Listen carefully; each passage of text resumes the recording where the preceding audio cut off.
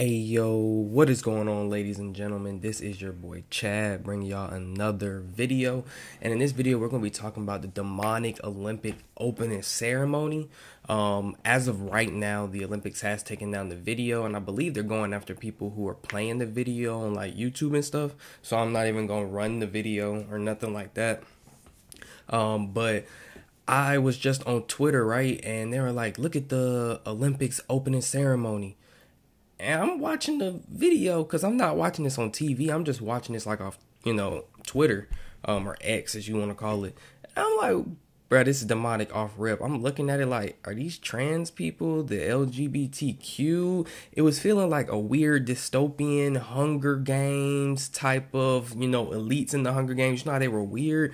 It was like that. And then it went to the Last Supper because I'm like, why is the lady standing here holding like a heart, and then it zooms out and I'm like, they tried to recreate the Last Supper, bro. Like, this is blasphemous and demonic.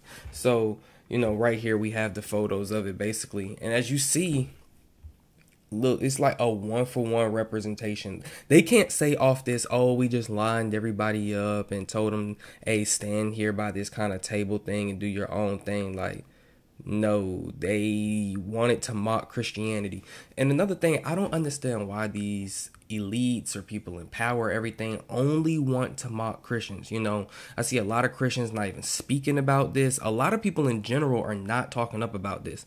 And when I say a lot of people, I'm talking about the main people who are basically saying, like, the main people who support everything. Oh, support Kamala. Oh, support Biden. Oh, support Palestine. Oh, support Israel. Oh, support, this group. Oh, support Ukraine. Oh, you got to support this. You got to support this movement. Oh, you got to do this and that. And no one's talking about supporting Christians when they have their religion basically mocked on the world stage. This Olympics is not just a local thing. Like, this is a world stage event, and Christians and everything are getting mocked. And I'm just like, people aren't noticing this. Like, this is the, when people are like, I say to myself every day, how do people not see what's happening when it comes to politics, and all the evil that they're doing and stuff like that? Because with politics, it is a little bit harder to like get rid of your bias or worldview and change it to find the truth and just, support good policies and stuff. But when it comes to these type of events that are on the world stage, like, the Grammys or Oscars, when the Grammys did that year, I believe Sam Smith was doing all sorts of, he dressed up as the devil and was marching around.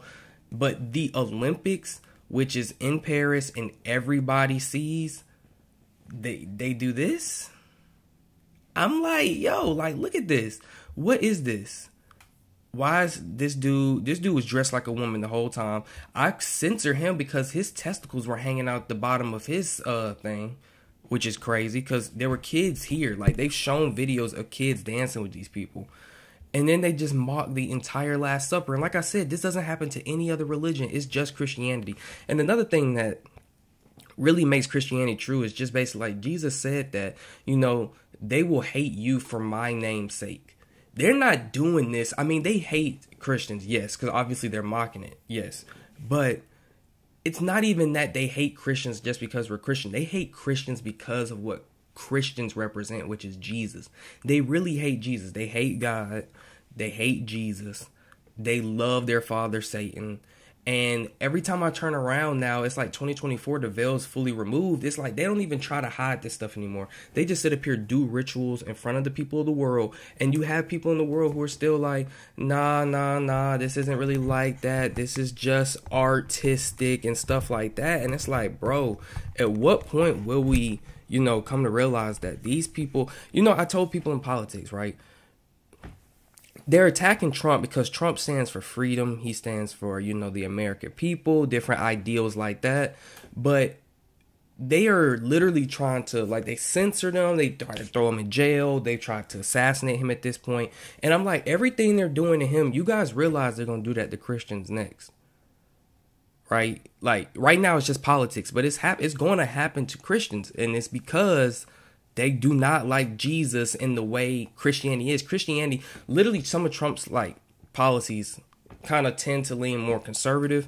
Christianity is really like a conservative kind of religion. And the way the world is going, they don't want things to be conservative. They don't like the things of God. They don't like, marriage between a man and a woman. They don't like kids only having one to two genders. You're the male or you're female. They don't like that, kids don't need to be taught about this nonsense. They don't like your religion. They don't like you and who lives in you, Jesus, the Holy Spirit. They don't. And so they do these rituals and all this stuff, and it's just like, I don't even see people talking about it. Like I said, I don't see Christians talking about it. I mean, I see some Christians talking about it. I don't see any regular people talking about it. I mean, it's the same people who are getting upset during politics and the lies they're doing and the evil they're doing are the same people who get mad at this. And it's only like a select few people are like truly aware and awake. Honestly. And then I heard that right after this, that France had a power outage, and the only thing that stayed lit was basically the church that was in that area. And people are like, that goes to show that God's not pleased. And God wasn't pleased anyway with this debauchery and this foolery, putting this stuff on display. This stuff is just so evil, man. Every day it becomes more and more evil. And I'm like, Jesus is on his way back. We're already living in the end times, but when it comes to this stuff, I'm just like, man, I don't see how, people see this stuff happen and they're still like, oh, it's just coincidence. Like, I don't know. Let me find this video real quick, though. Let me see if I can find, here it is right here. So it says Paris outage, light only at the Sacre Caru Church. We cannot make this up. So the whole place is out everywhere in Paris, France, besides this one place, which is the church. And people in the comments are like, incredible, glory to God, return to God, Jesus, God is with us, sign from God, he will not be mocked. And that's very true, right? It's just like, eventually we got to notice that this stuff it's basically, we're turning to Sodom and Gomorrah. Everything's able to go. Sodom and Gomorrah, God sent down brimstone, destroyed the whole place because there was so much wickedness in that day. And I feel like we're getting closer and closer. They're just programming people to accept this stuff, accept it. And they want the future to look like this. But in all honesty, I'm not really going for it. And I'll call it out. I had to come make this video because I couldn't just sit on the sidelines and watch this all just pass and just be like, nah, we're going to talk about it. But anyways, man, leave a comment down below if you guys, have anything to say about this Olympic stuff.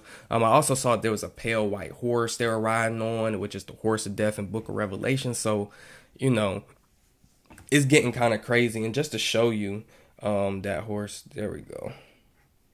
This was the horse from, the Book of Revelations. Basically the pale white horse they were riding in on. But yeah, man.